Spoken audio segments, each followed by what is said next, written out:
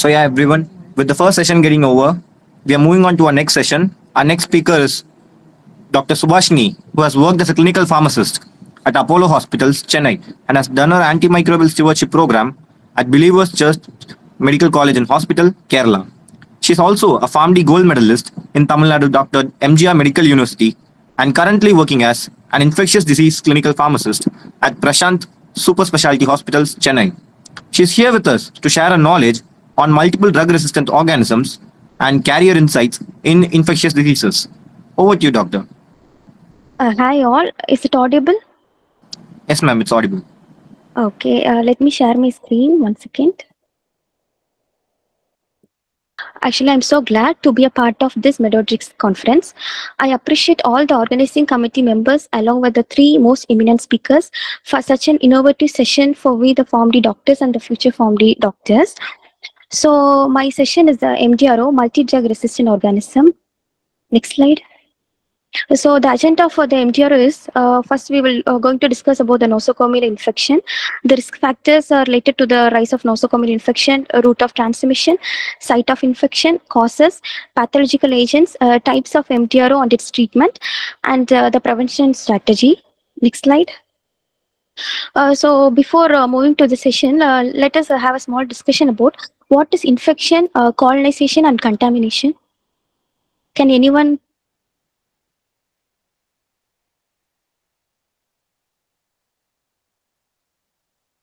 Is it audible? Yes, ma'am, you're audible. Can anyone please say what is the difference between infection, colonization, and contamination? Infection is an organism causing a disease in the human body, ma'am.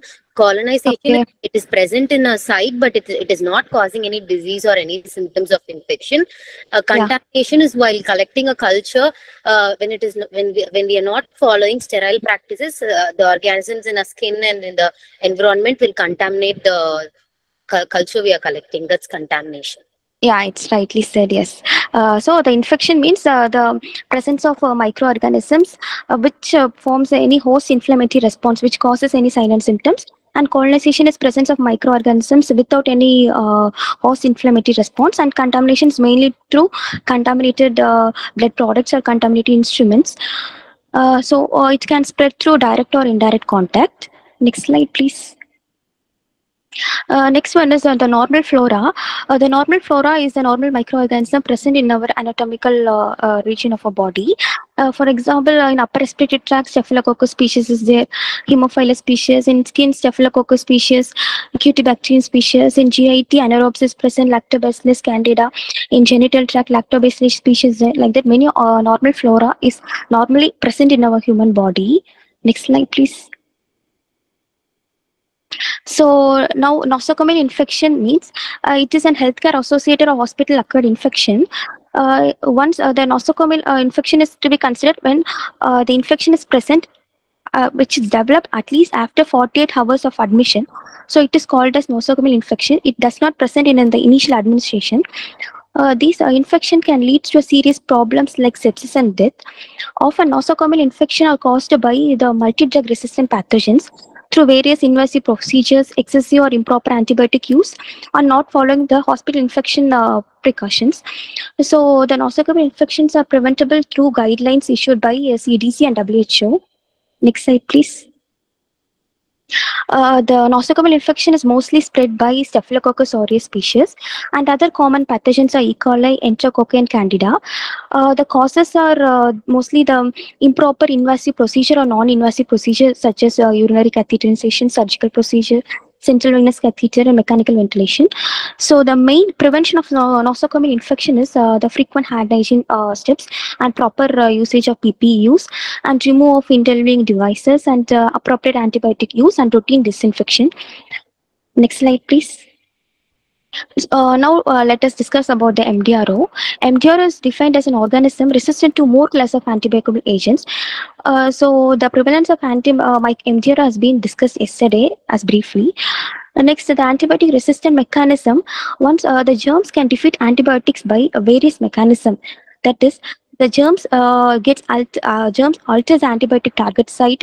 The germ inactivate the antibiotics. It limits the antibiotic uptake. The germs pumps out the antibiotic and it modifies the antibiotic targets. So these are the common mechanisms for the antibiotic resistance. Next slide, please. So this is one of the culture report.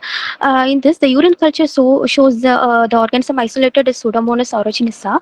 In this, you see all the cephalosporins, monobactams, all these antibiotics gets resistant. So it is considered as an MTRO.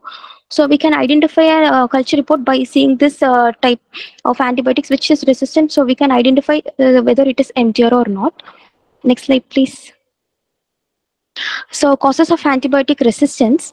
According to WHO guidelines, the cause of main antibiotic resistance are overprescribing of antibiotics and the patient not finishing their treatment, that is not proper in the course of duration of antibiotic, and overuse of antibiotic in livestock and fish farmings, and poor infection controls in hospitals, and lack of hand hygiene techniques, and lack of new antibiotics. They don't have the awareness of new antibiotics. Next slide, please. Next is the risk factors related to the rise of nosocomial infection due to the crowded hospital conditions and the people with no more number of immunocompromised and the appearance of new microorganisms in the hospitals, and the age factor is also risk factors for this nosocomial infection, and the prolonged length of hospitalization is also a risk factor. Excessive or improper use of broad spectrum antibiotics and a higher number of invasive devices such as central venous catheter, urinary catheter, etc. And the patient, if he is having a comorbid condition such as diabetic, CLD, these are the risk factors of nosocomial infection. So let me ask, what is the difference between narrow spectrum and broad spectrum? Can you please say any few examples? Can on the mic and please say.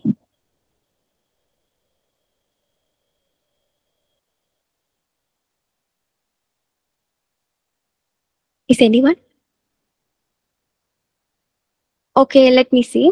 Piptas meropenem is a broad spectrum antibiotic. Piptas, it covers both gram positive and gram negative coverage, and meropenem is also a broad spectrum. It covers both gram positive and gram negative coverage.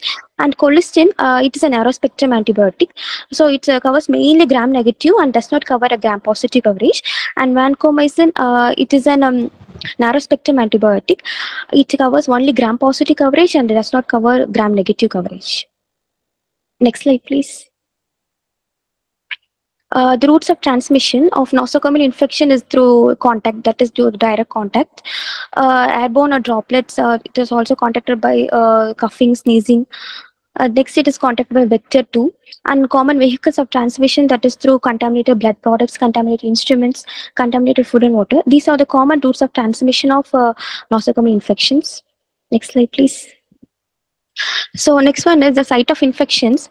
The infections which can occur in a urinary tract, it leads to urinary tract infections. For example, cystitis, which occurs in the bladder, urethritis, which occur in the urethra, pyelonephritis, the infection which occurs in the kidney, and vaginitis, which occurs in the vagina. And if the infection, if the bacteria enters in the surgical wound, it may cause the surgical site of infections, such as superficial incisional surgical site of infection, deep incisional surgical site of infection, organs or space surgical site of infections. Next one is the infections which occurs in the respiratory tract. It also causes respiratory tract infections such as upper respiratory tract infection, example laryngitis, tonsillitis, bronchitis. And the infections which occur in the lower respiratory tract, it causes bronchitis, pneumonia, bronchiolitis, tracheitis. These are some of the examples. And the infections which occur in the skin, it mainly causes cellulitis, necrotizing fasciitis, etc. And the infection which occurs in the blood may causes leads to sepsis. So these are some of the sites of infections. Next one is the consequence of antimicrobial resistance. This is one of the main factor. If the patient gets a prolonged hospital stay, he may additionally leads to increase considerable cost. The patient gets more risky. So due to this antimicrobial resistance, the patient also has the increase of morbidity and mortality rate. So MDRO related to nosocomial infection has a mortality rate of more than 50%. Next slide, please. Next one is the pathological agents of nosocomial infection. It has been explained yesterday very briefly. The common pathogens are bacteria, viruses, and fungi. Next slide, please. Next one is the common types of MDRO. The first one is the methicillin resistant Staphylococcus aureus, which is known as MRSA. And the next one is the vancomycin resistant Enterococcus VRE, carbapenem resistant Enterobacteriaceae, which is known as CRE, and methicillin susceptible Staphylococcus aureus, which is MSSA, and extended spectrum beta lactamase, which is known as ESBL. Next slide, please.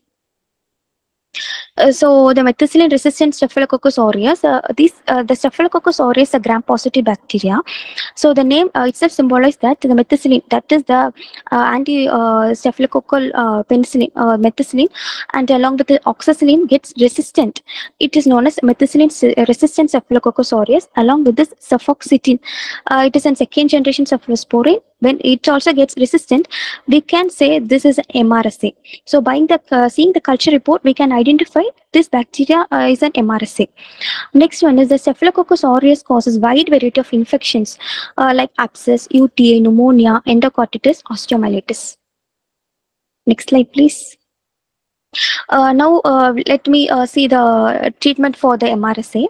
So one of the option for treatment of MRSA is ceftaroline, which is a 5th generation cephalosporin. It has been FDA approved on 2010.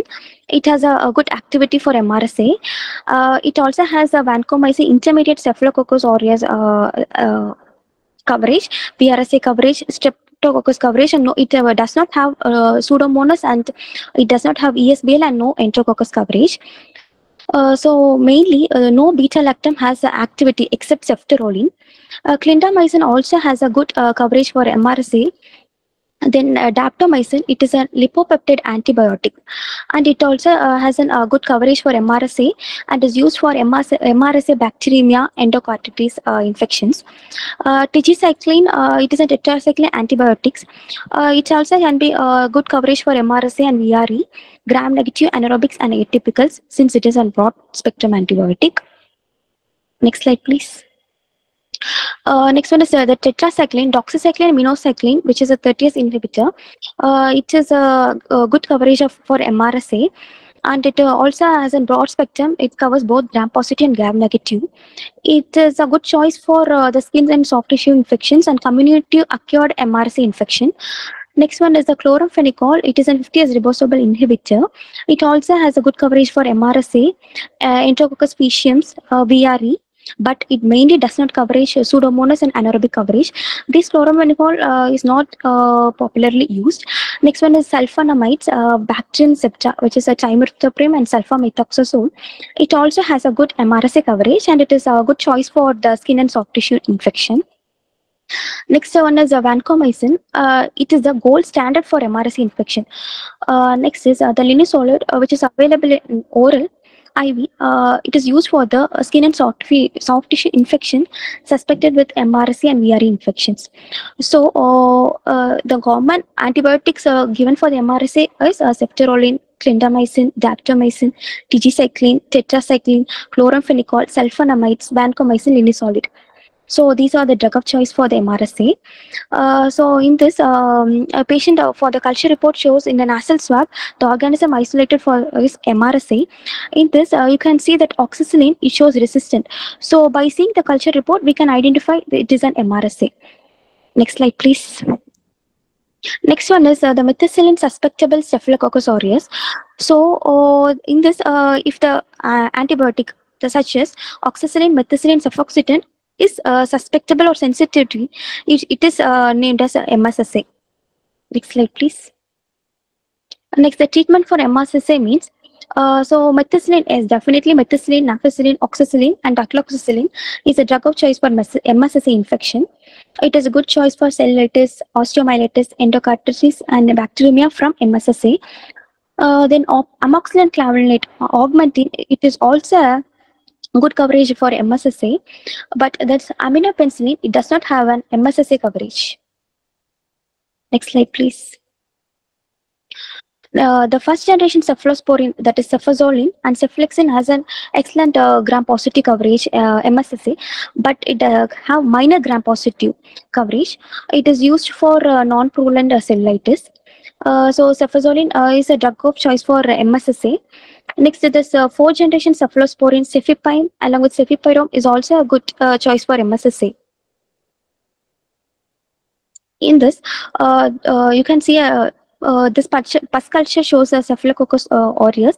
In this, oxazolin sensitive, so we can see it is an MSSA.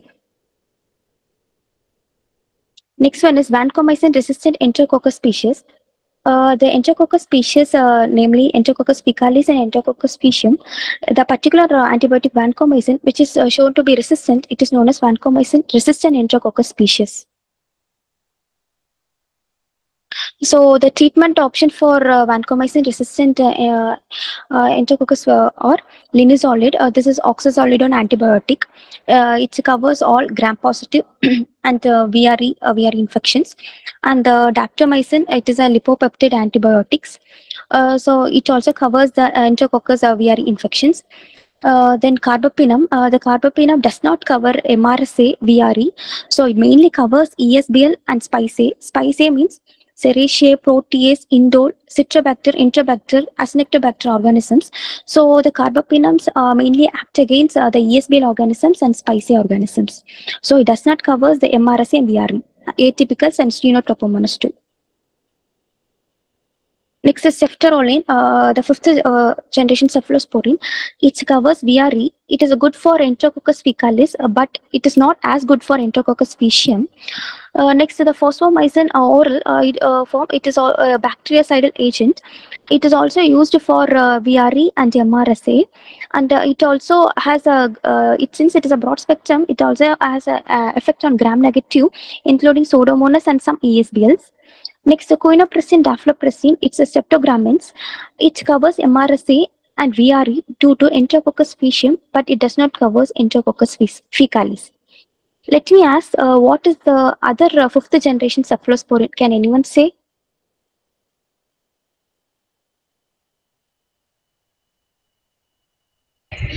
Ceftobiprazole. Okay, fine. Is there any? Cefiderocol, ma'am. Yeah, okay, fine. Next slide, please. Next one is carbapenem resistant Enterobacteriaceae.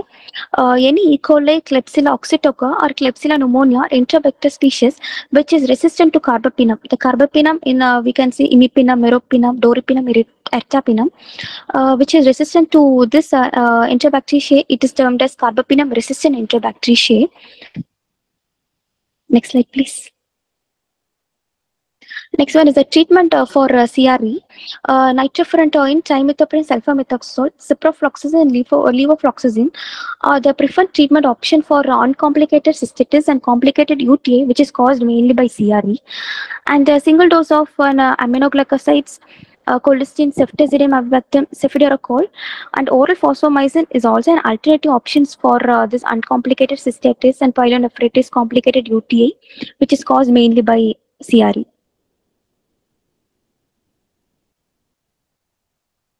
Colistin also can only be considered as an alternative agent for uncomplicated CRE cystitis.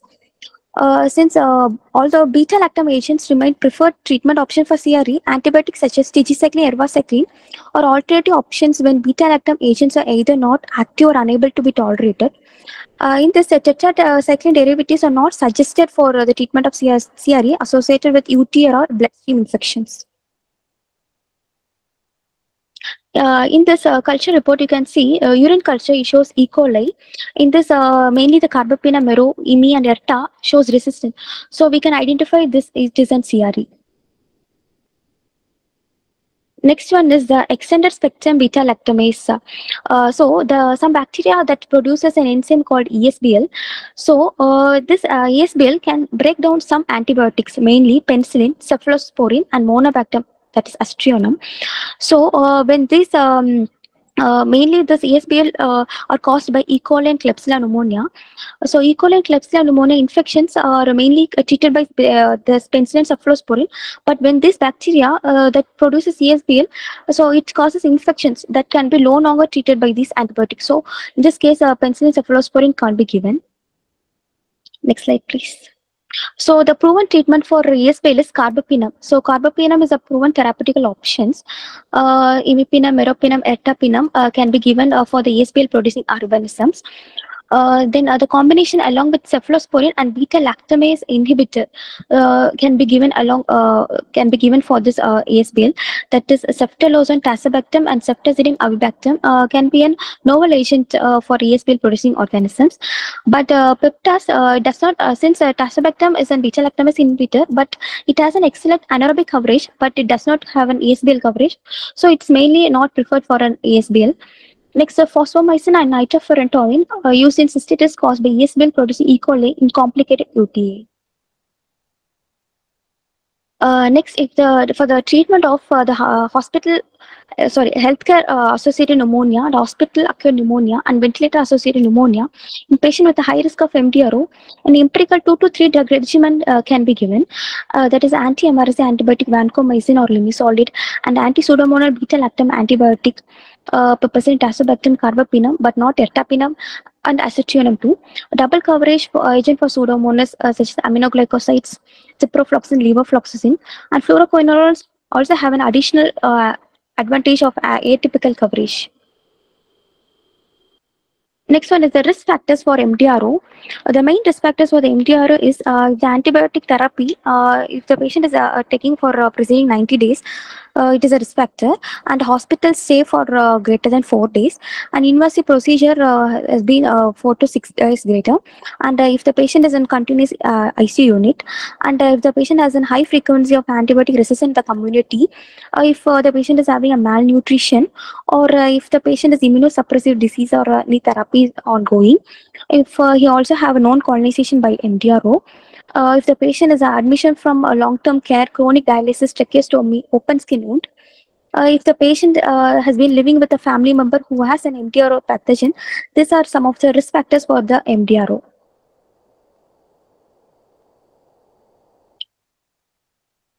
Next one is a failure of MDRO and prevention control. The first one is a lack of education. If the healthcare or people are unaware of education, it may lead to MDRO. And non-prudent use of antibiotics and low healthcare staffing levels can also lead to the failure of MDRO prevention control. Lack of financial resources, and lack of diagnosis, typing and screening, lack of isolation capacity, and delayed the beginning of bundle implementation, lack of outbreak control. If the patient is transferring between the healthcare institution, also leads to this MDRO. And the source of MDRO outside the healthcare facilities, and mainly the lack of compliances with the hand hygiene. So the prevention strategy for MDR in hospital is mainly by proper administrative support, a proper education program, and proper use of antimicrobials, and proper hospital infection control surveillance, and standard and contact precautions and environmental measures. Next slide, please. Administrative support, a proper administrative support, a proper recommendation of hand hygiene precautions, standard and contact precautions should be followed. Then education program regarding the proper way of hand hygiene and the proper antimicrobial prescribing patterns should be educated to the healthcare facilities for the prevention of MDRO. So these are the 5 main steps for the MDR hand hygiene. Before the aseptic procedure, after aseptic procedure, before touching a patient, after touching the patient. So during this time, we should do a proper hand hygiene techniques. Next slide, please. Next one is the judicious use of antimicrobial agents.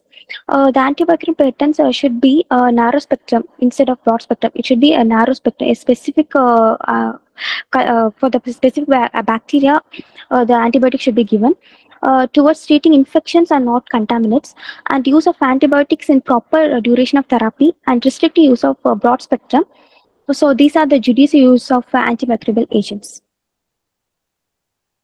Next one is surveillance. Proper hospital infection surveillance should be maintained throughout the critical locations, and the patient should be monitored whether he has a previous antibiotic exposure history, and the patient should be monitored whether he has a presence of underlying diseases. Prolonged duration of stay should be monitored. Exposure to other MDRO colonized patients that also should be monitored frequently. and a patient transfer from other facility known to have a high prevalence of MD carriage, and a history of recent hospitalized. If the patient is recent hospitalized within 90 days, that also should be monitored to see whether the MD is at the risk. Next slide, please. So these are the MD topic. Is there any doubts in this?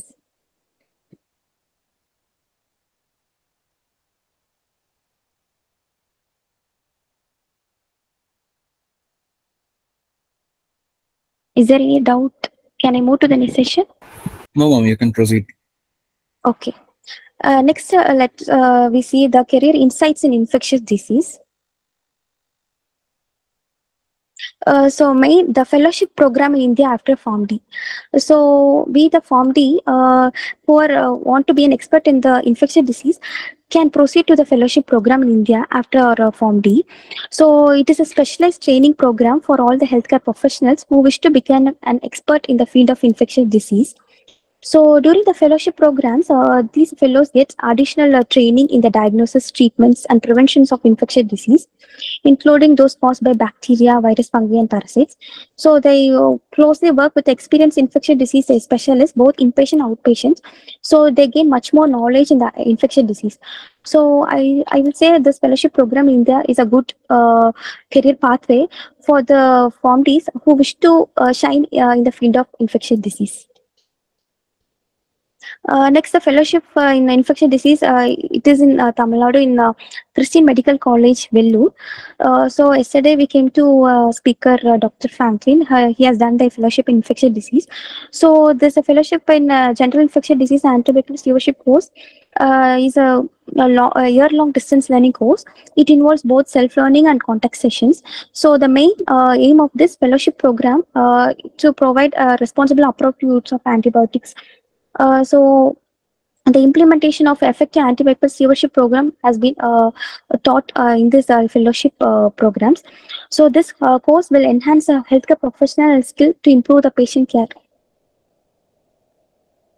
Next one is Indian Pharmaceutical Association. It also provide a fellowship program. It also mainly for we the PharmD graduates. If you're interested in PharmD in doing this fellowship, we can definitely go for this Indian Pharmaceutical Association. They will select 10 fellows throughout globally. So they will offer a highly reputed tertiary hospital across the cities in India, and along with the monthly stipend also will be given. So if they are offering a highly reputed tertiary hospital, we will work under an infectious disease consultant. So the duration of this Indian Pharmaceutical Association fellowship duration is 12 months. So we'll have a good idea regarding the infectious disease. So I think this is also a good career option for us. Next, there is a residency program in clinical pharmacy for the infectious disease in JSS Academy of Medical Research, that is in Mysuru. So it also provides the residency program. It's actually a 2 years residency program. It includes the year 1 and year 2. It also has some syllabus.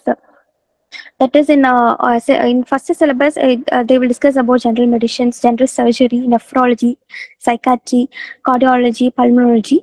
In second year, they will focus on clinical microbiology, pediatric infectious disease, critical care, antimicrobial stewardship, adult and geriatric infectious disease, surgical antimicrobial stewardships. So this residency program in CP is also a good option for us. So we can definitely enhance our career since it is an PG degree for us. Next slide, please. So as I said before, the duration is 2 years. It is an annual system. It includes 2 syllabus. That is residency program year 1, which includes for 12 months, and residency program year 2, which includes for 12 months.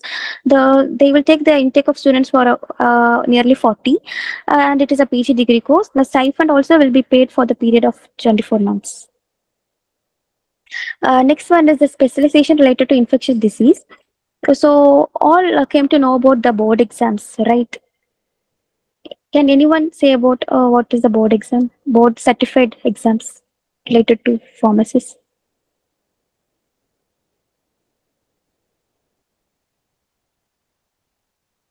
Is it audible? Yes, ma'am, you're audible. Okay. There is a many more board exams related for us pharmacists, such as board certified pharmacotherapy specialist, board certified oncology pharmacist. So related to infectious disease, there is a board exam, namely infectious disease pharmacy specialty certification (BCIDP). So the pharmacists who specialize in the use of microbiology and pharmacology to develop and implement and monitor drug regimens that incorporate antimicrobials to optimize therapy for the patients. This main use for this is to develop antimicrobial therapies for the direct patient care, to lead antimicrobial stewardship, and to improve the public health. So and this board certified exam is a good option for us. For the eligibility criteria is we should complete the 4 years of clinical pharmacist. In that, we should at least have the 50% of for us in some antimicrobial stewardship program, infectious disease. We should be involved at least in 50% of the time spent for the antimicrobials in our 4 years. So these are the basic eligibility criteria for the BCIDP. Next one is the certification related to infectious disease.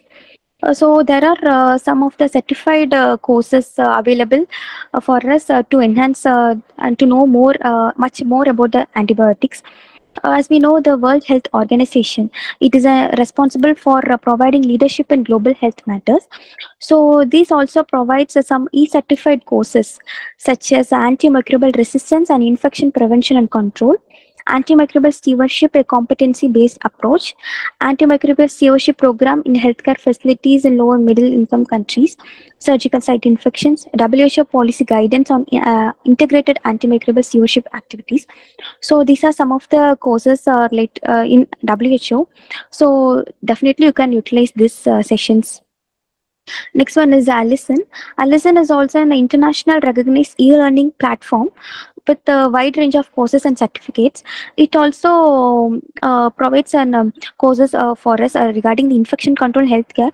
So it also deals with many infectious diseases. So definitely you can learn about these courses. Next one is the Stanford University School of Medicine. It has a long tradition of leadership in medical research, education, effective and clinical therapy. It is also an e-learning platform with a wide range of courses and certificates. It provides an antibiotic stewardship courses. It also provides an epidemiology of infectious disease. Then optimizing antibacterial therapy with timeouts updates, to prescribe or not to prescribe antibiotics and outpatient infections. Antimicrobial stewardships, improving clinical outcomes by optimization of antibiotic practice. These are some of the courses in Stanford University School of Medicine. It is an e-certified course. Definitely, you can know much more about this, and you will have a greater idea about antibiotics, antibiotic stewardships, infectious disease, etc. Next one is the Global Health Network. It is also an e-learning platform. It also provides some wide range of courses and certificates. The name of the courses are, first one is appropriate antibacterial use at the pharmacy CP series, and understanding antibiotic resistance, the problem of antibiotic resistance, and the 6 steps for sustainable implementation of national action plans of antibacterial resistance. WHO costing and budgeting tool for national acting plans on antibiotic resistance. So these courses also gives us a much more idea about antibiotic resistance. So you can definitely know about these courses, and you can learn a greater idea on antibiotic resistance. Next one is Oasis Health. It is also a global health network platform. It provides as a course, namely antimicrobial stewardship, a course for healthcare providers. So definitely you can go for this certified courses. It will definitely enhance your career too. Thank you for your time and attention. I think this will be useful for you. Thank you, ma'am. It's okay. So participants can ask your doubts now. If you don't mind, it's like can I just add a few points about this board certified program, Dr. Subhashini? Yeah. Very. Yeah, you can say. So, ma'am has explained about this board certified program, which has three criteria, right? So once after your PG Y2, you could directly apply for your board certificate. Still, we have postgraduate programs from JSS and Manipal, but those are not ASHP accredited. So if you feel like once after completing your AMSP program from your JSS or Manipal, and then you can apply for BCA board certified specialist, you can't do it because the residency program should be completed from the institution, accredited institution, with ASHP accredited institution, which is not available in India. That's the problem. We can't go with residency from India. Okay. So that's a recommendation which been given by the board certificate itself. So you have to complete your postgraduate program from the ASHP accredited university, not a simple university which provides PG residency programs. Okay, sir. Thank you for the information. Ma'am, I actually have a doubt, ma'am. You told about the AMS and ID fellowship in CMC, ma'am. So, are there any eligibility criteria like we should be having a work experience of clinical pharmacist, or even freshers could apply for it, ma'am? Recently, I saw a post in this year. They asked 1 year experience in antimicrobial stewardship. So I think there is a experience needed for going for CMC.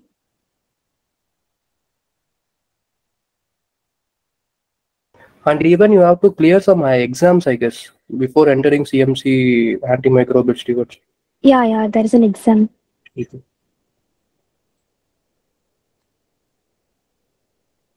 there any doubts? Sorry for the interruption, ma'am. Yeah. For CMC, I think there is no experience required because last year, as a fresher, I have given the exam. I have cleared the exam also, but I did not get placed there because my course was not completed yet. Okay. So for CMC, they have an exam usually in the month of May. Okay. But it doesn't require any experience. Even a fresher can give the exam. Okay. Thank you for the information. You're welcome.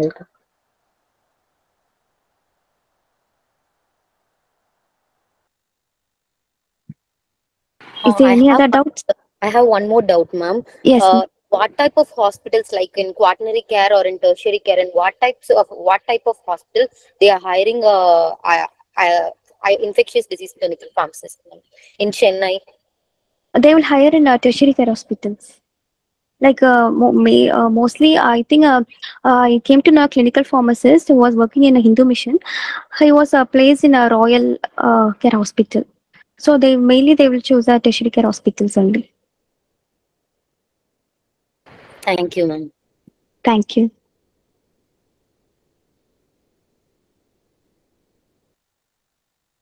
Is there any other doubts?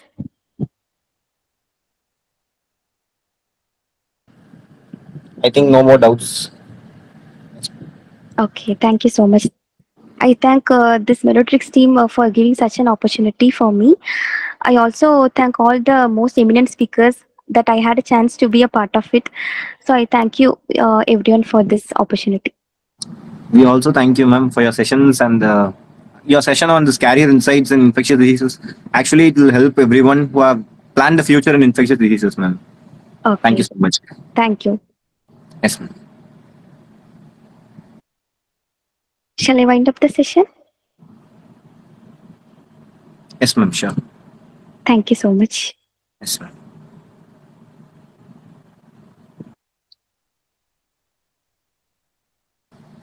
So participants, before winding up our day today, we have a certain announcement to be made. I hope you are aware of the competitions that are being conducted by our team on the occasion of Infectious Disease Pharmacist Day. So here are the rules to be followed for a ID Pharma Quest. So the quest is happening on May 20th, 2024 at 7 p.m. and it's an online quiz. So the participants will be required to answer 20 multiple choice questions within 15 minutes of the start time. Late submissions will be automatically rejected. The quiz link will be opening at 7 p.m. and will be closed at 7:15 p.m. But you will receive the link by 6:50 p.m. itself. So in order to receive further more updates about this quiz, you might need to join into the WhatsApp group. So kindly adhere to the timings and make prior arrangements for participating in the quiz. So there will be no negative marks and each correct answer will be carrying 1 mark. Questions will be based on antimicrobials, antimicrobial resistance, infectious diseases, clinical microbiology, antimicrobial stewardship, and case scenarios. So rules are that participants must complete the quiz within the allotted time. Each participant can attempt the quiz only once. Kindly try to fill out the quiz on your own and do not have any help. Any form of cheating or plagiarism will result in disqualification. Results will be announced at 8 p.m. at the same day, May 20th, 2024.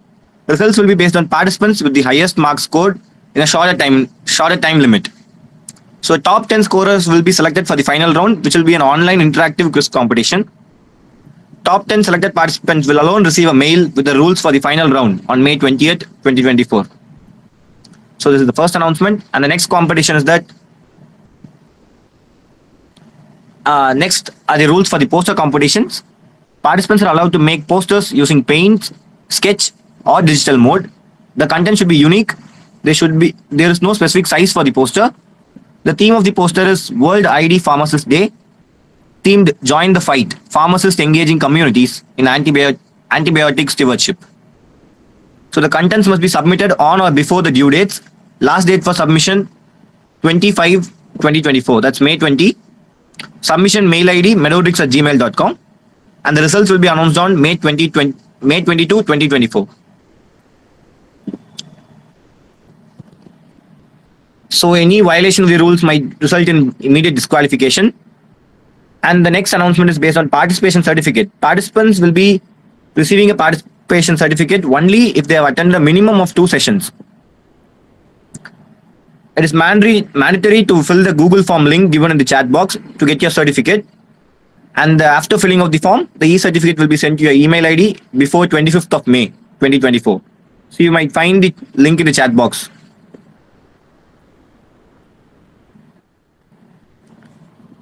And the fourth announcement is that our team Medodrix has opened new forums in 3 specialties: nephrology, oncology, and infectious diseases. So you might expect more programs, more conferences, and more courses in the future. And we request all your support in that.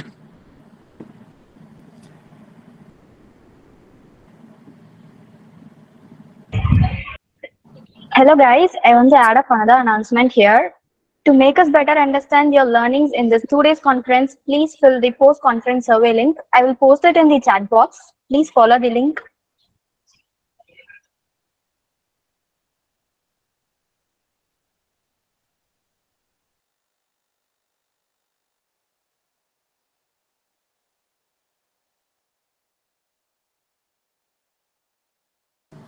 So the link for the clinical program on infectious diseases also is posted on the chat box.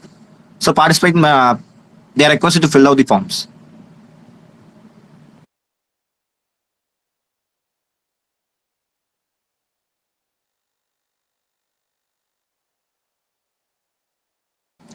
So that's all about the announcement. And thus the second day of the conference has come to an end. As we draw the curtains on this MD Medodrix-Conference on infectious disease pharmacy, I extend my heartfelt gratitude to every speakers and participants who have been very interactive in this whole session. So your interaction and dedication alone made this conference a huge success. And I actually mention a special thanks to all the speakers: Dr. M. Tangapandi, Dr. Franklin Jose, Dr. Vishwapal Sivakumar, Dr. SUBHASHINI for their valuable time in their conference besides their busy schedule. And I'm sure the knowledge and clarity that we gain from this conference will be guiding us throughout our journey in infectious diseases. A special thanks to the members of Medodrix, Dr. John Felix, Mr. Sriram, Ms. Vaishnavi, and other members of the team for their untiring efforts to make this conference a huge success. Thank you once again. And participants, throughout our time together, we've been looking so much deep into all about the antimicrobial stewardship. It's actually not a responsibility, but like a moral imperative to preserve the efficacy of antibiotics for the generations to come. As a guardians of public health, we must also embrace stewardship practices to combat the rise of antimicrobial resistance. So let the insights gained and the connections forged during this conference propel us forward in our mission to combat infectious diseases. Thank you once again for your unwavering commitment. Until we meet again in the another Medodrix conference. So thank you and goodbye.